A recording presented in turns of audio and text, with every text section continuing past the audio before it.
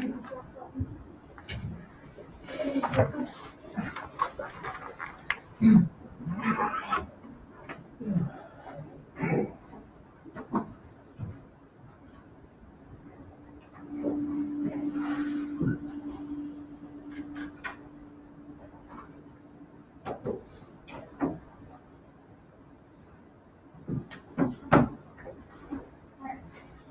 I'm Michaela. Over there is Bree, that's Hiba, and that's Gab. And we're going to be talking about human resource policies.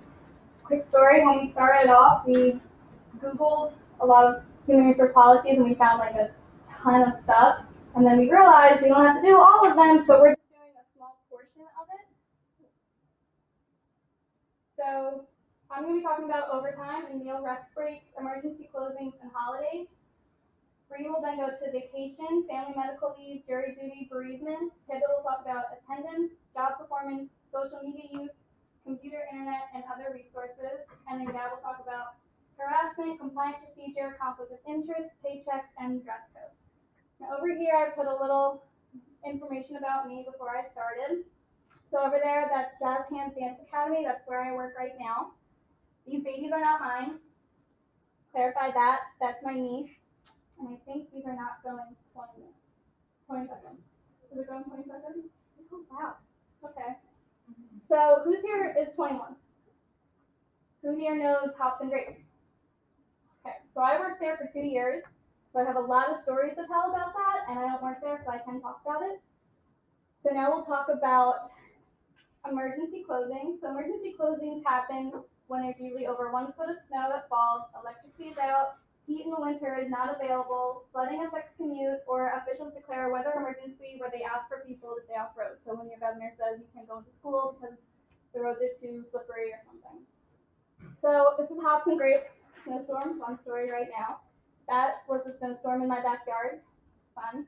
So we had a snowstorm. Hops and Grapes never closes. The only time Hops and Grapes closes is Christmas Day. And we had a lady come in on a huge snowstorm saying, you know, it's slippery out in your like front area, so you should probably like clean that up. And she asked my manager, and she told me, and our boss said we're closing immediately. So what to do in an emergency when there's flooding? You have to call your supervisor right away, no matter what. Employees deemed non-essential have the option of taking annual leave or personal leave, and if non-exempt, leave without pay. So non-exempt and exempt, here's some examples. So an exempt employee is someone with a fixed income, full-time employee, so it's your manager, your supervisor. Non-exempt employee is someone who works hourly, so it could be someone like you who works part-time, who works $10 an hour, $9 an hour. So emergency closing with pay, employees with non-essential job duties are compensated at their regular rate of pay for the hours they would have worked. Non-exempt employees with essential jobs are compensated 1/2 times regular pay for an emergency closing. Exempt essential employees may be granted compensatory time off for hours worked. Whew, losing my breath here. Employees on sick and personal leave, if you're on sick or personal leave on the day of the emergency closing, that's what you're getting. You don't get any pay, you just get that time off that you requested. So overtime. Who's heard of overtime? Do you know what overtime is? So it's the pay you get when you exceed 40 hours per work week. So I have time and a half. So there are certain types of overtime pay. There's straight time rate, which is 1.5 times your regular pay rate. Premium rate, which is the half of the 1.5. So if you work $10 an hour, you work the 41 hours a week, which is the overtime. The premium rate is $5 because it's the half of the 10. So overtime based on company policies, even if you aren't entitled to overtime pay, you can still get other benefits. Example, being paid time and a half before working 40 hours or working holidays or weekends. Other companies count paid breaks towards hours worked, which leads me to meal and rest breaks.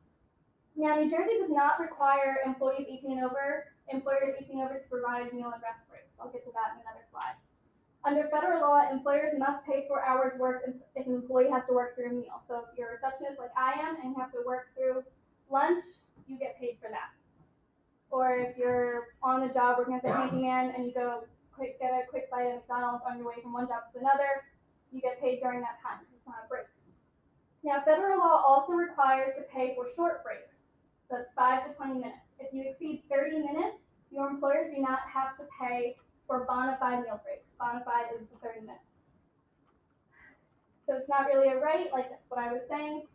Federal law does not require your employers to pay for your breaks. They don't have to, but of course they do because everyone needs a break. And if you're not eating, you're just going to be cranky and you're just not going to work very well at all.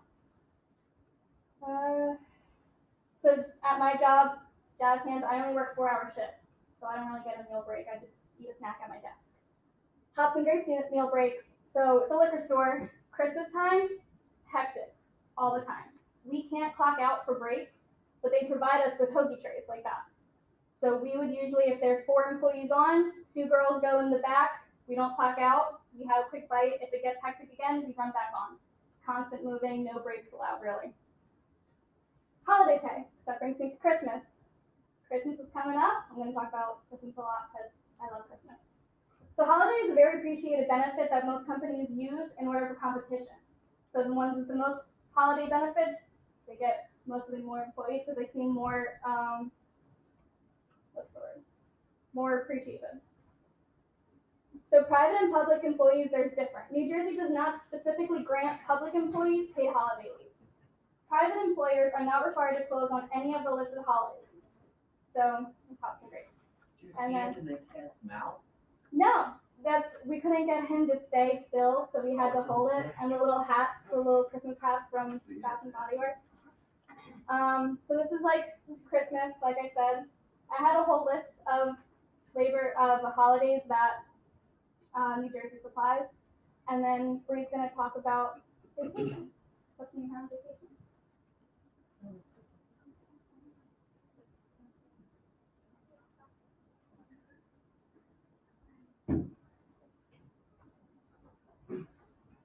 Okay, so like Michaela said, I'm Bree, and I'm going to talk about vacation times, PTO, family and medical leave, sick leave, jury duty bereavement.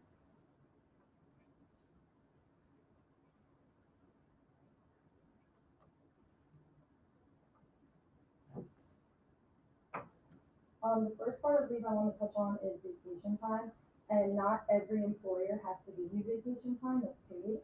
And it's important to know because it's voluntary, so you want to know before you accept the position for a job.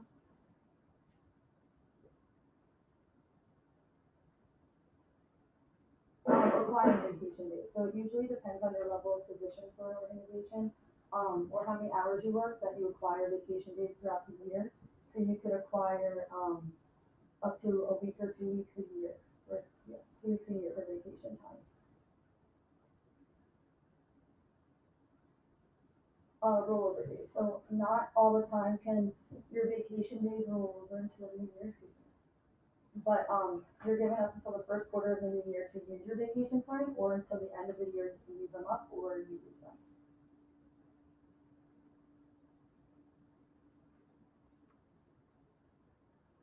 Paid sick leave. So it's not a law, well, it is now, but not every employer has to give you paid sick leave. You usually use your PTO for that. But now New Jersey has a law that they just passed called the New Jersey Paid Sick Leave Act of 2018. Okay, so this was passed by Governor Phil Murphy in May, and it was effective as of October 29th this year, and it allows employees to accrue 1 hour of earned sick leave for every 30 hours worked.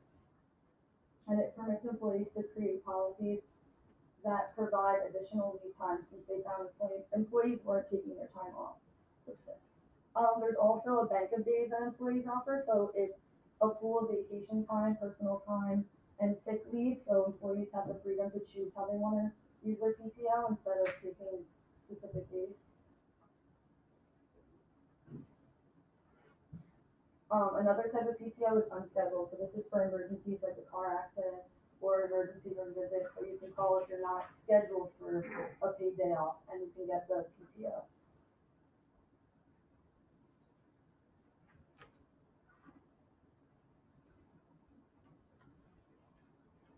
And some organizations offer a PTO hardship withdrawal program, and this is for people who go through hardships like a foreclosure or eviction, or conviction, an outstanding medical bill that they can't pay, so it allows you to cash out your PTO time to use for these types of, like events.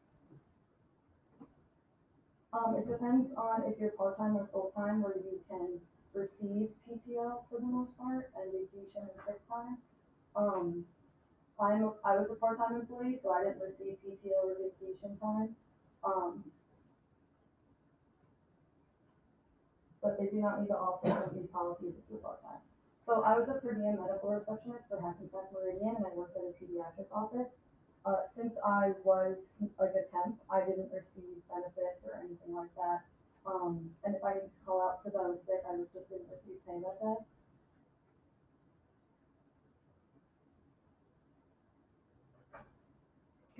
Jury duty. So this is important to know because not every organization has to give you paid time off for jury duty. It is your right, so they can protect your job as if you have to go. But if it doesn't, if it's an inconvenience with your work schedule, you can ask to be excused from jury duty from the job. And they do not have to pay you for jury duty leave. You cannot get excused for it most of the time, they will make you use your PTO.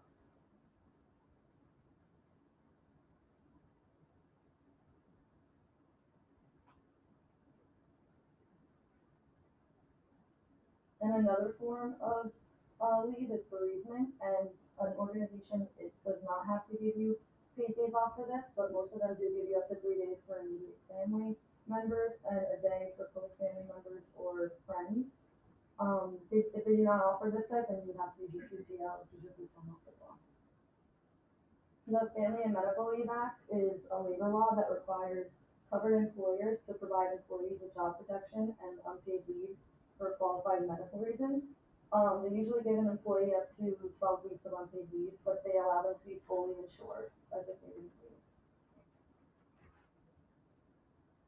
There are different qualifications for family and medical leave, and one of them is you have to have worked at least 12 months or a year with the company. It doesn't have to be consecutive, and you had to have worked 1,250 hours with that company.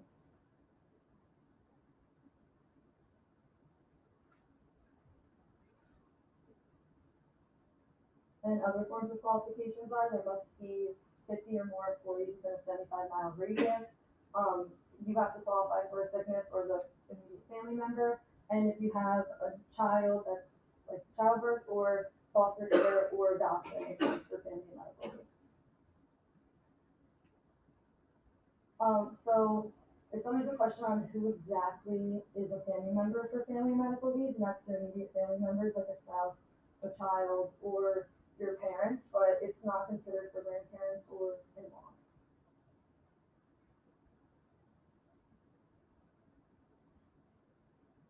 And maternity leave isn't always covered by an employer either. You would have to use your PTO, or not your PTO, family medical leave if it's an emergency like bed rest, or you get paid disability for some of it, but most of them give you up to 12 weeks of pay for maternity leave. And next we're going to talk about attendance, social media use, and job performance.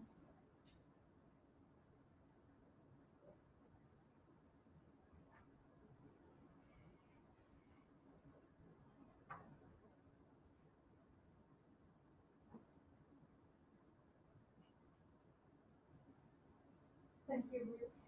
So I'm Hiba. I'm going to continue talking to you guys about HR policies, but I'll be focusing more on the attendance, the social media use, and the job performance aspect of policy. Just before moving on, I want to tell you guys a little about myself. I am a junior. I'm from Williamstown, and I'm an HR management intern here. So to start off, let's talk about attendance and what exactly it is. Attendance is being present at a place, but attendance is not only physical. As a workforce, attendance is also being attentive mentally and socially. But if an employee will be absent for a whole day, they need to contact their supervisor as soon as possible. And of course, voicemails and emails are not accepted unless it is an emergency. So while talking about tardiness, being absent and tardy leads to discipline, and if the behavior continues, it ends up in termination. No call, no show obviously can end up in termination as well. And if an employee does no call, no show for 3 consecutive days, they are terminated, and it is considered voluntary. And the reality is that attendance affects our work culture. No matter how many people are in the community, whether it's 5 people or whether it's 500 people, the way we interact with others shapes our company's culture. It is also important to determine what kind of consequences are applied for people that are late 5 minutes versus the people that are late an hour, so it doesn't disturb the work culture. So for example, I work at Ulta Beauty and they have an 8-point system over there. Anytime you're more than 5 minutes late but less than 15 minutes late, you get half a point. After 15 minutes, they call and if you're coming, you get a point. No call, no show is 5 points, and after accumulating up to 8 points, the employee is terminated. And there are 3 freebies in the beginning as well for part-timers. So let's talk about social media now. Social media is one of those areas in the workplace that is always hard to control. It is still debated about how much a person can reveal about their job onto social media while in the company and also if they have left the company. Where does that thin line really exist without being unethical towards the company? So with tech-savvy millennials and Generation Z people in the workforce today, for Generation Z people are the people that are born from 1995 and up, the lines between personal and professional have become increasingly blurred online. So it is really important to have social media policies in the workplace, whether we like them or whether we do not like them. And it is also important to remember that what you post on social media is there to stay forever. It is written in permanent ink, so it cannot be permanently erased. You may think that after deleting something from social media, it is gone forever, but it is not. In fact, someone might have taken a screenshot of it, and that means that even deleted posts can go viral. And that's exactly what a corporate nightmare is. So therefore, it is really necessary to clarify the do's and don'ts of social media and the workforce. And it's also important to remember that all employees are ambassadors for the companies they're working for. So if you post something online that you would be ashamed to say out loud or something that can haunt you in the future, you should think twice before posting it. Employees should educate their employers to reduce this risk. Employers should educate their employees to reduce the risk. Therefore, social media policies are extremely important. So for example, at my workplace, my GM had us all read a contract with social media policies in it, and it basically said that we could not post anything about our workplace in it, and once we read the packet, we had to initial the back of it, and the contract clearly said that if they found us writing anything negative or confidential about the workplace, we can get terminated. So normally employees are allowed to engage in social media activity during work time, but that is when it is related to their work and it is approved by their managers. It is important to remember that while using social media, you cannot identify company clients, customers, and vendors. Company computers are always being monitored, so it is important to be aware of how it's being used. And again, as said before, employees should not expect any privacy while using their work computer, so it should be known that emails are also being watched. All communications made through company equipment are subject to inspection by the company at any time. Even if something is deleted, it may still be in the company's archive system, so employees should keep that in mind. And attendance and social media use are both the kinds of activities at the workplace that affect job performance. Job performance is one of the very important things between employees and their managers. If because of social media use at the workplace or even attendance is affecting an employee's job performance, managers should have a talk with the employee right away. So normally formal performance reviews are conducted every year. Managers give out written performance stats on how the employee did throughout the year and also discusses what were the strengths and weaknesses of the employee during the year. Performance reviews are generally concluded with the discussion is what is expected for the upcoming year from the employee. So for me, I used to work at Staples too before Ulta, and I had my annual performance review over there. So my GM basically called me in the office, and we had a direct talk about how I was doing there and my accomplishments at the company. So he had basically had other managers rate me, and we discussed why everyone rated the way they did. And my GM also asked me if I had any questions about anything, and basically concluded with him telling me what was expected of me for the upcoming year. And for me, it lasted about 10, 20 minutes, if not shorter than that. So an effective way of keeping things at the company running smooth is for managers to remember that performance review should not just be an annual thing. An effective manager or leader sees his or her employees at least once a week and gets to personalize with their associates. This keeps the employee having motivation and loyalty towards the company. So instead of just telling the areas to be worked on, it is important to recognize the strengths of an employee as well, and he should be commended for that, or he or she. So there should also be incentives for jobs well done. For example, at my job, our managers gave us 3 full bags of makeup and beauty supplies to the person that got like the most amount of rewards card sign-ups. Similarly, we have incentives for credit card sign-ups as well, and not just that your hours increase and overall, just knowing that management is appreciating you is just a good feeling.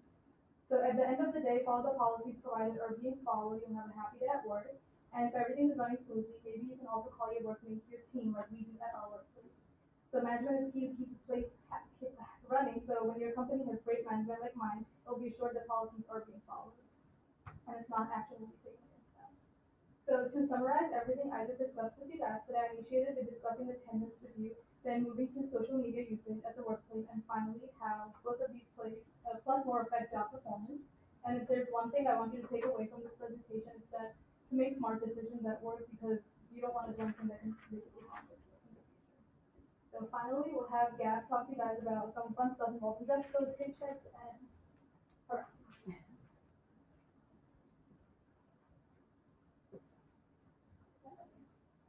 Thank you, Hiba. Hi everyone, my name is Gab, and I'm a marketing major here at Broward. Today I'm going to be talking about a couple of human resource management policies, some that I've had experience with, such as dress and grooming, paychecks, conflict of interest, and harassment and complaint procedure. As Hiba just discussed job performance with us, and you might not realize, dress and grooming is actually playing a big role in your job performance. Most jobs have some sort of dress code or a set of guidelines for how you should dress in their workplace. Even if your company doesn't have a strict dress code or a dress code at all, you should always follow the social norms for workplace dress, because how you present yourself plays a huge role in your success. And even though the modern workplace is becoming more casual, there are still some unspoken rules about your appearance. So some social norms for workplace dressing are proper fitting clothes, well-kept shoes, make sure not to over-accessorize, and avoid anything flashy. Tasteful accessories are fine. And all of these suggestions are important, but it's just as important to make sure you're well-groomed. Having good personal hygiene is a must in the workplace because companies aren't going to want to employ someone who comes to work looking sloppy. And examples of good grooming practices are being clean shaven, having clean cut facial hair, fresh breath, and a lot more. My personal experience with dress code was I've had a couple different ones. When I worked at a grocery store, we had a uniform, so I didn't have to worry about it. And then I've had jobs where I've had to be business casual. I currently work at a Hallmark store, so I typically will wear the apron over whatever I'm wearing. The next policy I'll be discussing is paychecks, which are what employees receive for their salary or wages earned. And they're usually distributed by the payroll department. The payroll department is typically either an accounting or a human resource function. Paychecks are extremely important to human resource managers because they play a huge role in keeping employees satisfied. Other important roles of the HR department are maintaining compliance with tax laws, recording new hire paperwork, and keeping employee files up to date. In the past, I've had, at my job, the HR manager was also the payroll manager, so there wasn't two separate jobs, it was just the same person doing both jobs. And our entire department for HR, payroll, customer service, and accounting was the same department. So things can kind of get confusing when there's no separation. And the payroll department being accurate is crucial to an organization's success. So people should always make sure to check their pay stubs for mistakes. I know I've personally had the wrong hours or the wrong wages on my paycheck because I forgot to clock out or forgot to clock in and I didn't have the right hours on there. Next I'll be discussing conflict of interest, which conflict of interest arises in situations when someone is involved with multiple interests and they're usually in this position to benefit from it. In business specifically, it's defined as the potential for someone to become partial to a situation due to their self-professional or public interest. In the cartoon, the doctor is trying to get the patient to take a medicine which he actually has invested in, so that's kind of unethical because he would be gaining profit from him taking the medicine. So it's always best to just avoid conflict of interest altogether if possible. Some common examples of conflict of interest are dating in the workplace, working for or with your relatives, and working for two companies with the same interests, so companies in competition. And whether it may seem like people can separate the two, usually they can't.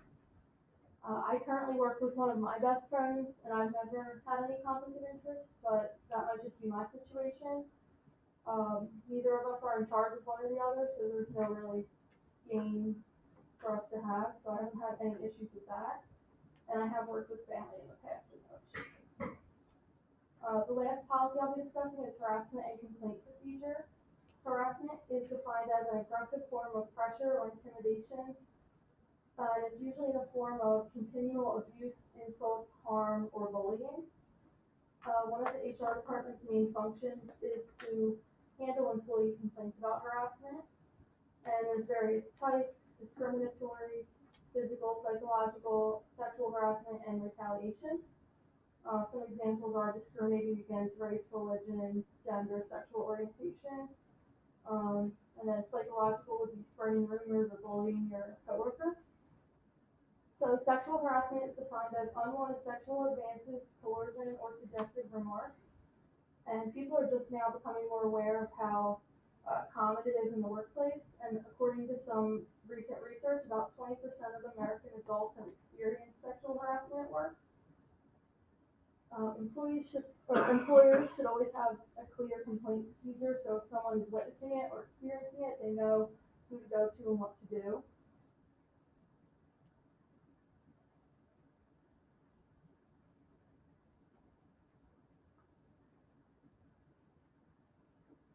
And in conclusion, today we talked about some of the many human resource policies. Michaela touched on emergency closings, overtime pay, meal and rest breaks and holidays, and Bree went over paid time off, vacation time, the Family Medical Leave Act, sick leave, and bereavement. Pivot told us about attendance, social media use, and job performance. And like I said, I just went over dress and grooming, paychecks, conflict of interest, and harassment and complaint procedure.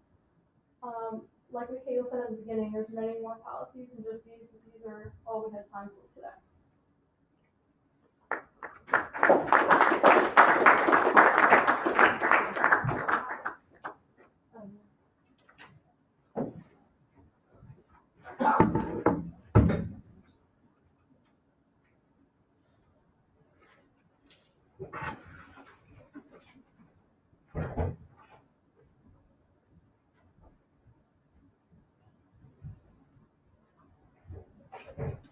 All right, well done. So, what did you learn? What words of wisdom do you have for the rest of us about the presentation? 20 seconds is a lot faster than I thought. Faster than you think. It was. I had a lot of information, and I was like, oh, a lot slower than that.